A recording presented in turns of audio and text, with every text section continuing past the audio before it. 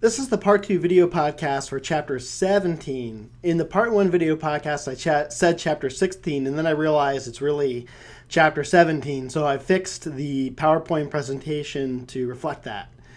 And here I want to talk about aquifers, some basic definitions and concepts, and then finally I want to explain to you how pressure transducers work and show you how we use them in groundwater wells for automated monitoring.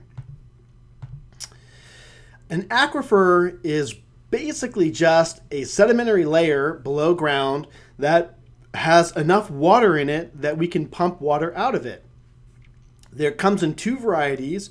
There's confined aquifers and unconfined aquifers. The unconfined aquifer is where you have atmospheric pressure above it, and therefore the water level in the well will be reflective of the water table position. However, in the confined aquifer, the water level in the well will not be, and that's why when we talk about hydraulic head, it has a component of both pressure and elevation above the datum that may or may not have anything to do with the water table. Just for reference, the largest known aquifer in the world is the Ogallala Aquifer in the Midwestern United States. It has been cut off from its natural sources and it's being pumped really fast. So this is an example where hydrology plays a very important role in being able to characterize our use of water and problems that arise from that. And in fact, recently studies have shown that it only has about 50 years until it runs dry completely, and in some regions it's already below the minimum depth in order to facilitate large-scale irrigation. So it's just an illustration of how important monitoring of groundwater is with the methods that we've been talking about. Here's an example of a water table elevation map from Davis, California in our region. So Davis, I know it's kind of hard to see, but it's right in the middle of this map. We've got the mountains to the west. Okay, there's Lake Berryessa over here. And on the other side, the star is Sacramento, and we've got the Sacramento River here.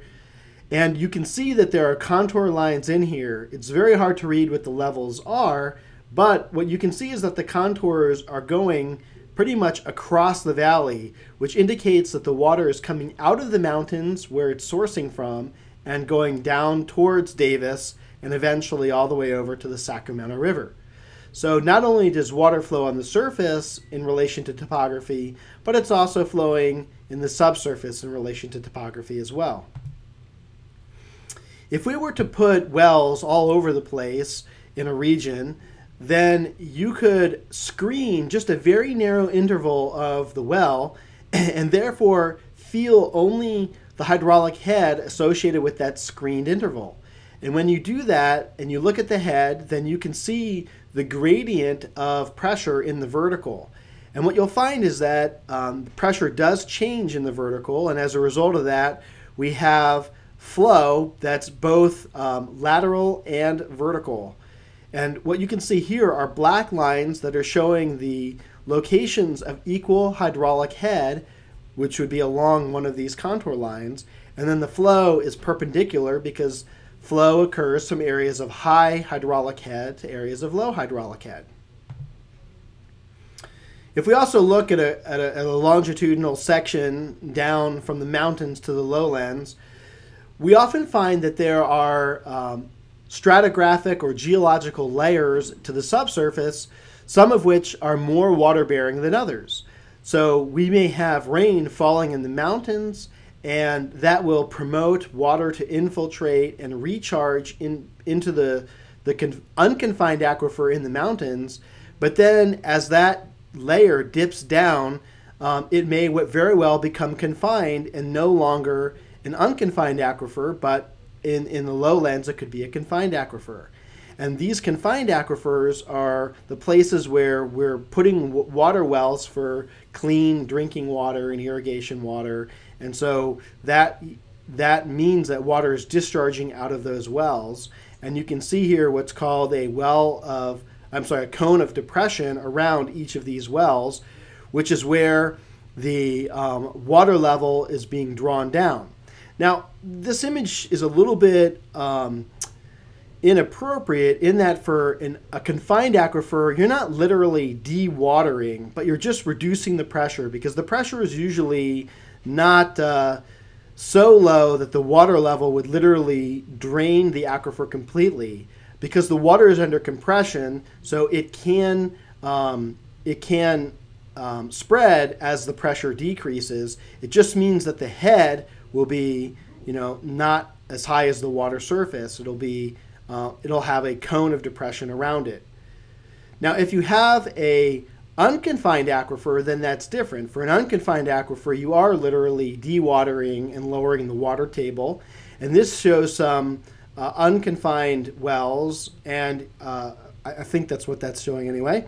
And you can see the cone of depressions, where in this case, like, each individual landowner has their own well. They may have a septic system that's producing contamination, that's, of course, getting out of the septic tank, and maybe going down into the groundwater table as well.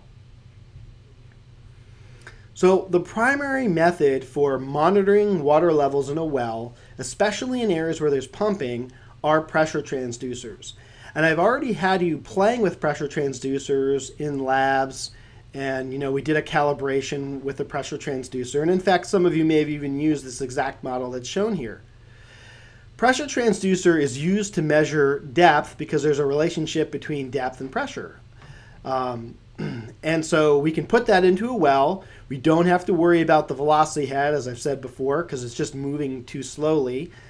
And therefore, we can have the relationship between pressure and water depth, accounting for temperature and salinity if needed.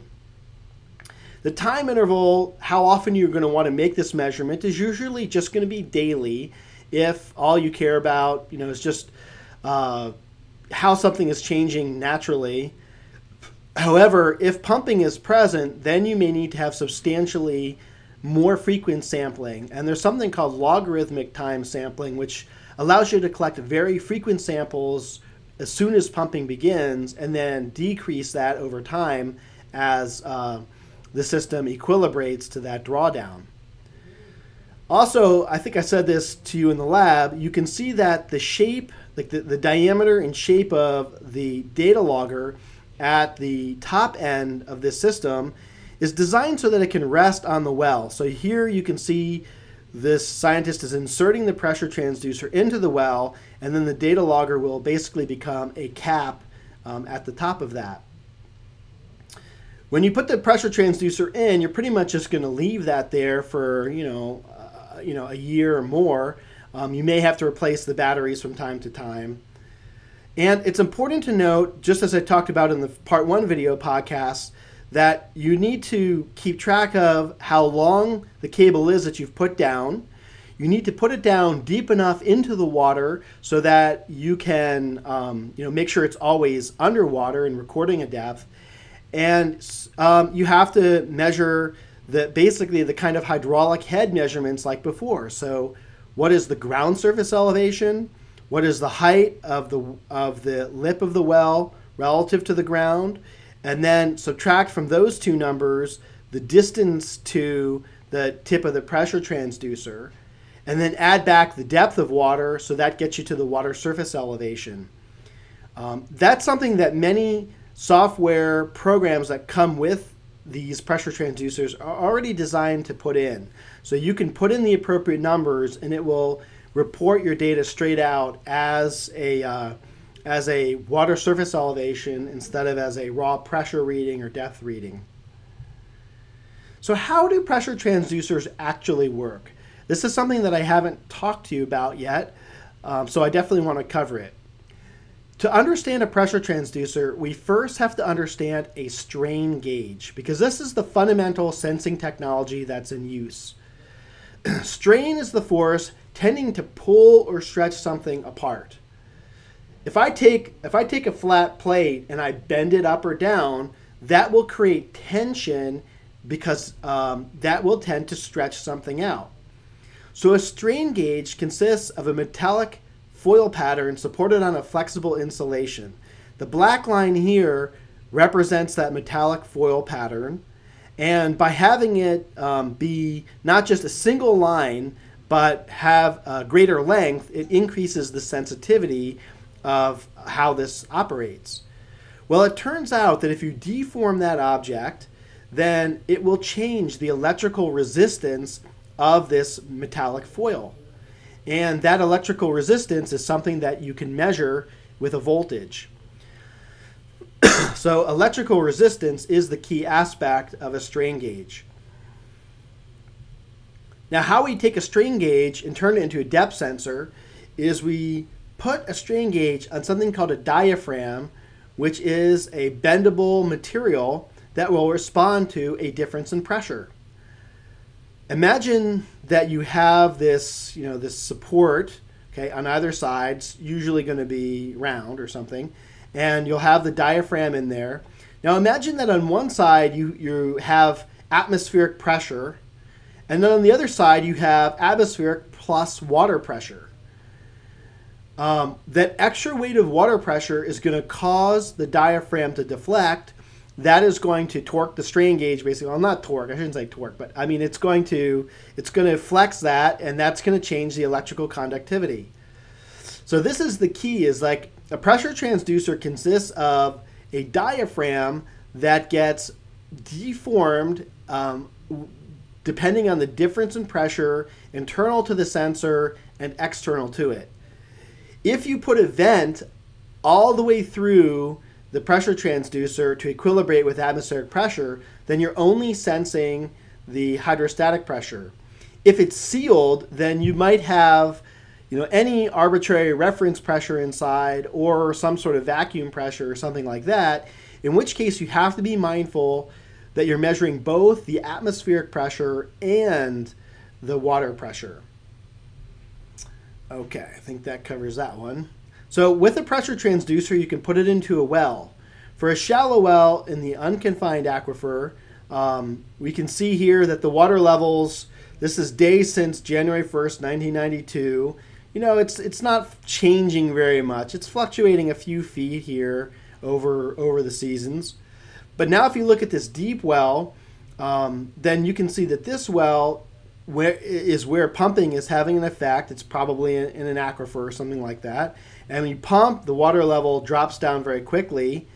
And you can see how there's dramatic differences in the frequency of sampling as this is going on. So here's where there's a pumping test that's being done, drawing that down. Then the pumping test stopped. The water level recovers very, very quickly.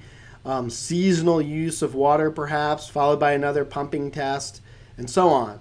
So you can see the importance of a pressure transducer if you want to chase down the water levels very rapidly, over a matter of seconds to minutes. This is a map that shows water table decline from spring 1986 to fall 1990. And you can see again here the Sacramento area and Davis. And you can see that there's a substantial amount of water table decline, like 34 feet, 12 feet, 44 feet. So pretty large declines through the summer as a result of groundwater pumping. And this is why it's important to have a pressure transducer network of wells. Over on the right, just for reference, I put this classic photo from the San Joaquin Valley showing how, as a result of water table declines, it's caused the ground to actually subside because you don't have water pressure to offset the weight of the soil above it, and so that soil then collapses. And you can see here from 1925 to 1977 just how much that has declined. And this is a big problem we have in droughts today, is that groundwater pumping is used to replace the water that isn't obtained from surface water from snow melt in the mountains, and we just can't sustain the levels of pumping that are being done.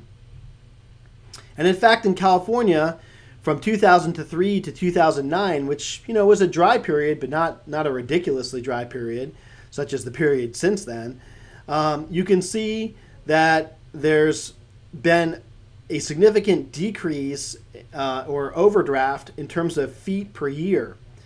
Now, this is like a GIS map, and I always hate to see decimal places like this. This is somebody letting ArcGIS dictate the science for them, which is too bad. But still, if you round this to proper numbers, assuming that it isn't actually sensitive to 8 or 9 decimal places, you can see that the areas here that are like a little bit of green and these concentric rings of yellow to orange are the highest declines over this 6-year period, whereas to the north, the pink and the whites are smaller declines.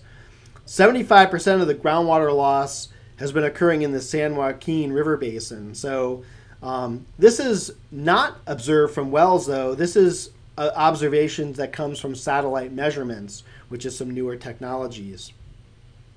Okay, so that's what I wanted to say about aquifers, and the main field methods that you need to have there are pressure transducers mounted into wells in order to be able to monitor the water levels, or what we can call the hydraulic head, as it's going up and down.